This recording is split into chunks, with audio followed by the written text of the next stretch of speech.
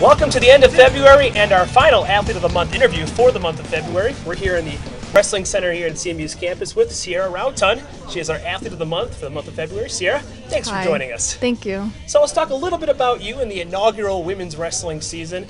You're a freshman right now. You went to high school in Texas, is that right? Allen, Texas. Allen, Texas, and went to Einstein High School. What brought you out to CMU? Coach Travis. Did he really? Yeah. On the phone he said, what are your goals? And I was like, I want to go to the Olympics. I want to win nationals, and I want to be a world champion. He's like, I promise you I'm going to get you there. I was like, okay, I'm coming. That's a pretty big jump from Texas to Colorado. Yeah, I'm far from home. What were your parents thinking when you said, I'm headed out to the Rocky Mountains?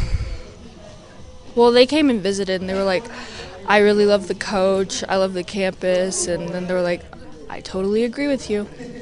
That's good. So everybody was on the same page then. Mm-hmm. Okay. When you came here for the first time, I'm sure you knew that it was like the first year of a women's wrestling program. Mm-hmm. Was that an added challenge for you, or was that something you wanted to take on? No, I was actually happy because I wasn't going to be redshirted. I was going to get experience, and I get to be a part of a team that's going to be number one day. So. All right, so high expectations for yourself already, and you're already doing pretty well. 8th place this year in the Women's Collegiate Wrestling Association National Championships, which means you're the first All-American women's wrestler in CMU history. How did that feel? Great, kind of. I mean, I wouldn't have gotten to even All-American without my partners or my coach helping me with my technique and believing in me. Like, I was only like 1% of wrestling that day. 99% of it was my coach coaching me, telling me what to do, and my partners being good partners to get me here. I mean, but come on, Sierra. You ended up on the mat. I would not have even done good if I wasn't even here. How was that? What was that experience like? I mean, a lot of people watching you, one of the best women's wrestlers in the entire country, you know, kind of standing around you.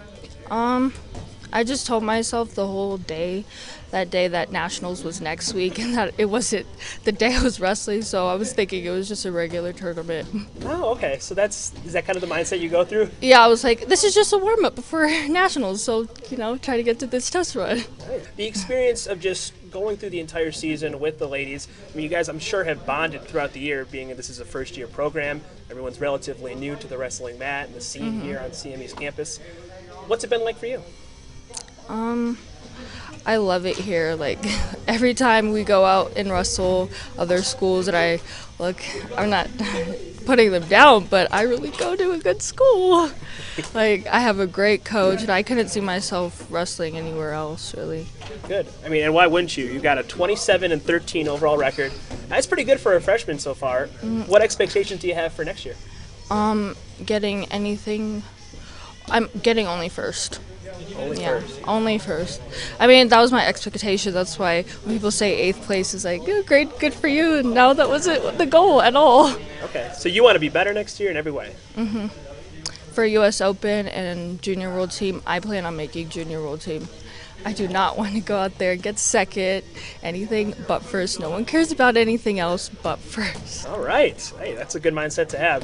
All right, that's our interview. Sierra Roundton, the Athlete of the Month for February, first women's All-American in women's wrestling in CMU history. Sierra, thank you so much. Thank you.